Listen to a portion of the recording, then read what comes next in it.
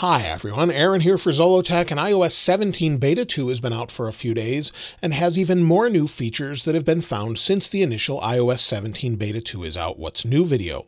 We'll talk about those features as well as the overall experience, as I've been using it full-time on my iPhone 14 Pro Max and also my iPad Pro. Also, we'll talk about your experience based off the YouTube community poll, where at the time of this video there's over 6,400 votes and 123 comments. I've used all of that different information to compile the overall understanding of what it's like to use iOS 17 Beta 2. We'll also talk a little bit about iOS 16.5.1. Now, as far as new features and changes, one thing is really great. If you haven't seen this already, Apple added the name drop and airdrop animation. What that means is if you have iOS 17 Beta 2 and you want to airdrop something from one device to another, just go into airdrop, and you'll see all of your devices there. You can either send them this way or just bring the devices together. It takes a second, and there's an incredible animation that takes place. Now, it didn't show up properly here. Let's try it one more time. There we go. We see it move across, so it still is a little bit buggy. And then the other thing you can do is if you bring the devices close together and you're not in AirDrop, you can actually name drop. So you can send your contact from one phone to another.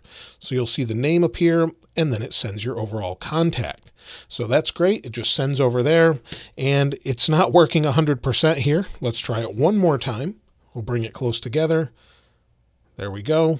And then it sends. So it should stay on the screen, and you can see that here. So it says receive only or share, and then it also has your email address and information there. So you can share that, and that's it. So super simple to share your name with someone else or your contact information, and also airdrop. And that name drop and airdrop animation have got to be one of the best animations we've seen in a very long time from Apple. Now, there's an update to search and music. If we go into Spotlight Search and we search for an artist such as Taylor Swift, and we have local concerts, you have to find one that this actually keeps track of concerts for, though. Tap on a concert, you'll see here it opens up in a separate app. This is actually a new events app that shows up. If we go to Beta 1, it doesn't look the same. So if we tap on the same concert, it opens up within Spotlight Search. So they've kind of added a whole separate app for that. If we go into our Contacts app, and within Contacts, if we select a contact, you'll see Contact, Photo, and Poster. Tap on this, and we now have the option to select the latest photo or a custom photo. Also, if we go into the Phone app and then go to Recents, if we tap at it in the upper left, tap our name, it brings up our contact card and shows an animation of what it actually looks like. So that's something they've updated in Beta 2. If you're using one of the new interactive widgets with Beta 2, they now animate when you tap on one of the buttons. If we play this song here, you'll see it animates instead of just instantly switching. So Apple's refined this with Beta 2.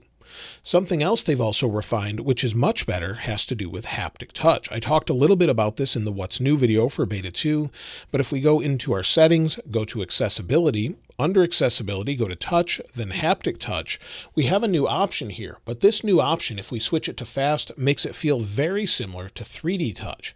So when you go in and press it, it's super fast, where default is kind of what we had before.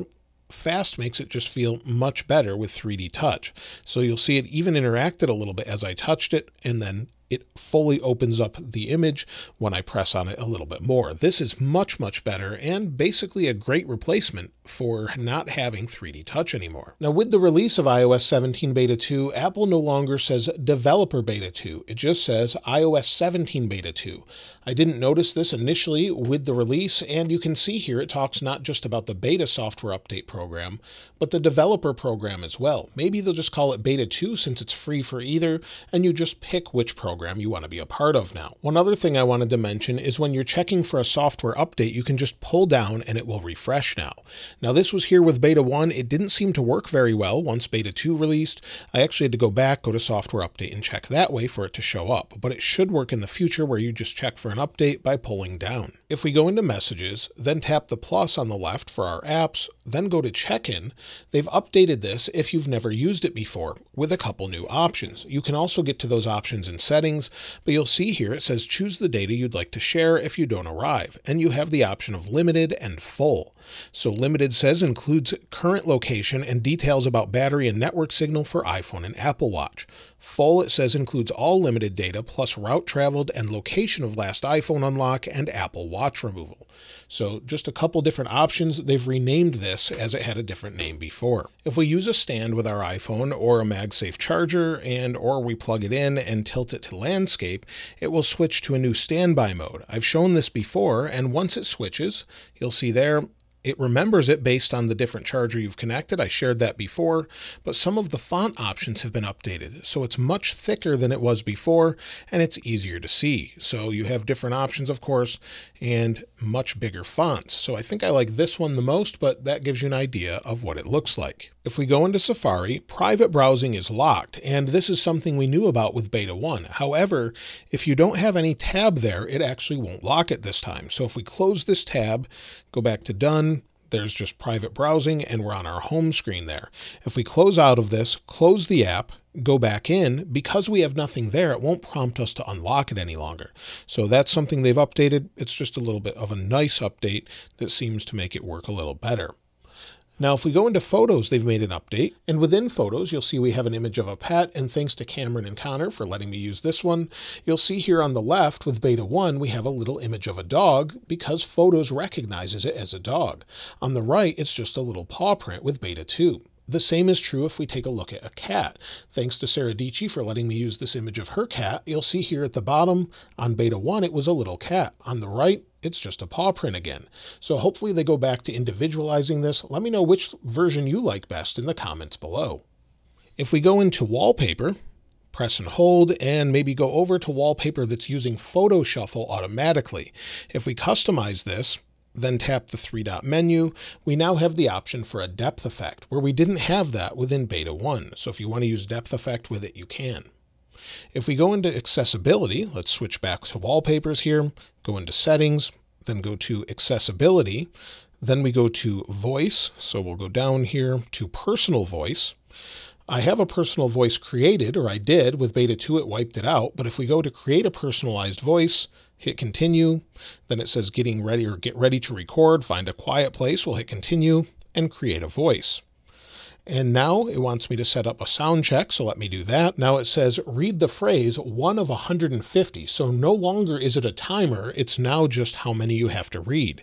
So if we go from one to the next, do you know who the president was in 1962? It's moving to the next phrase, and now it's saying I've got 1 of 150 recorded, so I'll have to go back and finish this. I think this is a much better way of doing this, instead of just making you repeat phrases or continue to say phrases for 15 minutes straight. It's much easier to get through 150 of them. Now, as far as storage goes, there's an update there. If we go to General, and this is sort of from Beta 1 as well, if we go to iPhone Storage, wait for it to load. If we sort this, here under size by name, you'll see as I scroll down, it actually groups different applications based on who made them. So for Apple, we have Apple Inc. here, and you'll see it's grouped Fitness, Messages, Tips, Keynote, FaceTime, and all the other ones that are pre-installed. If we scroll down more, go to Show More. If you have different apps from Meta, they'll be grouped here as well. You'll see different ones from Google. Again, like I said, if you have some from Meta, they'll show. If you have maybe Facebook, there it goes. It showed up properly. WhatsApp or Instagram, they show in a group. So that's something that's really nice to show you overall how much storage they're using. iOS 17 updates the keyboard to support quick path typing on Hebrew and Arabic.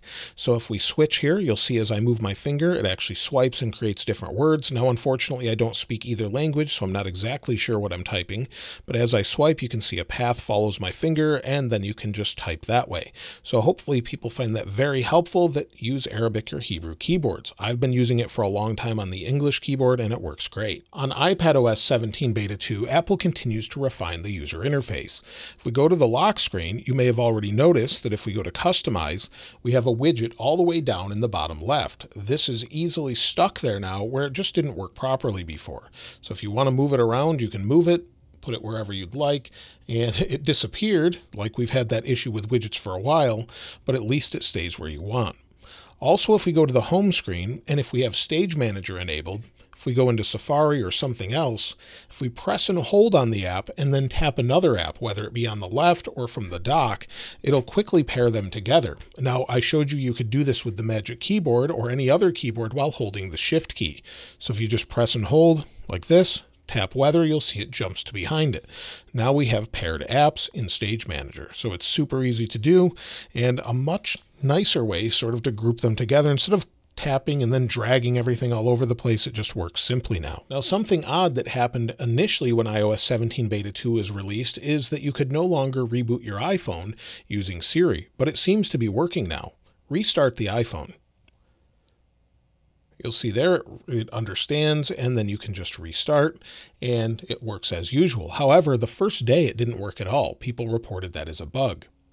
Now, there are resolved issues that people were experiencing with Beta 1, the contact widget bug, where you couldn't change a name. So if you went into the contact widget, let me go ahead and add it here. You'll see I currently have it set to my dad. If I press and hold and then edit the widget, I can go in and change that. So I'll tap on it and you'll see it allowed me to change it and it will stay as I've changed it. So that's something that seems to be working now that wasn't for everyone before. They've also fixed an issue when you're texting someone using Android. People were seeing it fail before. Many are saying that's resolved. I haven't had the issue myself since. Also, stickers seem to work for me now. I can easily paste those. So within my stickers, I created these in the initial What's New video, but if I want to paste this sticker or another one, they're now working and I can create them out of any of my photos. Also, live wallpapers seem to be working for some. That's still an issue for me.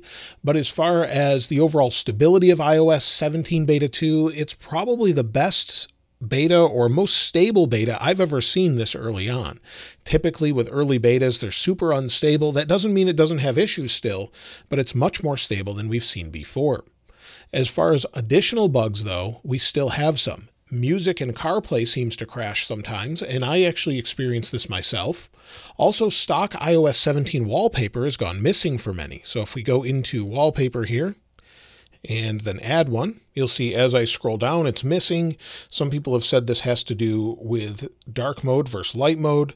Sometimes it shows up. I'm not seeing it at all, but it seems to have gone missing completely. Some are seeing it, some aren't. If we go back to our wallpaper here, also other people are having issues with that keyboard bug still, overlaying some of the keyboard or just sort of disappearing altogether within messages. I've had that issue. Notifications is still an issue for me. So if I scroll up there, you'll see it just sort of glitches and jumps up. I'm not sure why they haven't fixed it yet. I would imagine they've heard many of us complain about it though. Crossfade is seemingly working like I mentioned before, but most everything else seems to be working well. The one thing I haven't tested though is in magnifier. If we go into the new accessibility setting here and we have this new mode, point and speak, turned on. Let's see if it actually works. Let me turn it up a little bit and it works. It hasn't locked up yet. Let's see. So that seems to be working much better than before. So they've fixed a lot of different things in this update and it's working much better for most people. The same is true with iOS 16.5.1. I'm hearing good things about that. Decent battery life overall, and for those of you using that or even 16.6 betas, it seems to be a pretty decent update overall. However, 16.5.1 doesn't have all of the new features, of course, but the odd thing is iOS 17 Beta 2 seems almost as stable as that version. I don't think we've seen that, like I said, in a very long time, if ever. As far as overall performance, I've had zero issues with performance on this. Scrolling through different apps, going into ProMotion, up and down, anything we're doing just seems to be super smooth and fast. I've really had no issues. It's been much better. Occasionally there's frame rate stutter, but this is an early beta and usually I have to go back to the public version because they're so bad. So that's a great sign. Also, the phone is not getting overly hot. It is a little bit warm, but it's not super hot to the touch. And most of the time, it's not heating up just randomly like it was with Beta 1. If we take a look at the thermal camera, you'll see with the thermal camera during this video, it is a little bit warmer than normal, but I've been keeping the screen on. We've been talking about it, and it's at 34 to 35.2 degrees Celsius, which is a little hotter than normal at about 95 degrees Fahrenheit. So it's not horrible, but it's definitely a little bit warmer than other videos I've shown, but right now it's much cooler than typical. So that's great. Now, as far as battery life, many have been asking me about battery health, and my battery health is at 92%. This is after 217 charge cycles, as you can see from Coconut Battery here, and it's just not great. I've never seen this before with any iPhone. I haven't charged them any differently. I put it on a MagSafe charger at night before I go to bed, take it off in the morning, charge it while I'm driving. I've never seen it drop below 100% until probably late August or mid-August. So I've never seen that. That doesn't mean it's a problem, but definitely iOS 16 betas were not great as far as battery. Even the public release wasn't. As far as my overall battery life, you'll see here that I had 2 hours and 3 minutes of screen active time yesterday, and it used over 75% of my battery. That's pretty terrible, but the day this released, I had 6 hours and 14 minutes. So it's not that great. 3 hours and 31 minutes today with over 50%. It could be better, but it's an early beta, so I won't hold that against it. Hopefully it gets better in the future. But if you're wondering if you should install iOS 17 Beta 2, I probably wouldn't at this point. I would wait for the public beta, which is set for July. Typically, Apple will release it in the first week of July. We don't know that 100%, but last year we had sort of an early release there. And we have, of course, Beta 3 coming up as well. So usually around Beta 2, Beta 3, normally Beta 3, we'll get the public beta that will line up the same as that. I would expect Beta 3 in a couple weeks here, probably on Tuesday or Wednesday.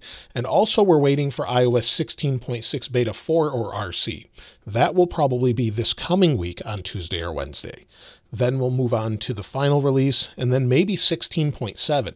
So lots of things to look forward to, lots of updates, and of course we're seeing more and more features with iOS 17. Many more than many people expected, and it's much better than most people expected. Now let's take a look at a few of your comments from the YouTube community poll. Now we'll start with a couple comments from iOS 16.5.1, where Subia Palani says iOS 16.5.1 seems to have the best power and memory management of all iOS 16 versions. Hayden says running iOS 16.5.1 on my 14 Pro Max, so far no issues. Battery life is good. I can't wait for the final iOS 17 release in September. Noah Messer 5023 said running iOS 17 Beta 2 on my iPhone 13 Pro Max and has been really good. They fixed a lot of the minor issues I had on Beta 1 with the keyboard overlapping in messages and other third-party applications. One infuriating bug I had on Beta 1 was when I tapped on the address bar in Safari, it would crash Safari every time. Thankfully, Beta 2 has fixed that bug. Animations seem a lot smoother and snappier. It seems hopefully Apple is really focused on stability. Love your videos. Thank you. Running iOS 17 Beta 2 on my iPhone 12. Battery has been surprisingly better than Beta 1. The keyboard still glitches out, especially on notes. What's weird though is the new wallpaper that came with iOS 17 disappeared for some reason. Other than that, my experience has been great. So that's everything with iOS 17 Beta 2. Of course, if I find anything else, I'll share that in additional videos about iOS 17 later on. And if you find anything, I'd love to hear from you in the comments below. I'll link this wallpaper in the description like I normally do. And if you haven't subscribed already, please subscribe. And if you enjoyed the video, please give it a like. As always, thanks for watching. This is Aaron. I'll see you next time.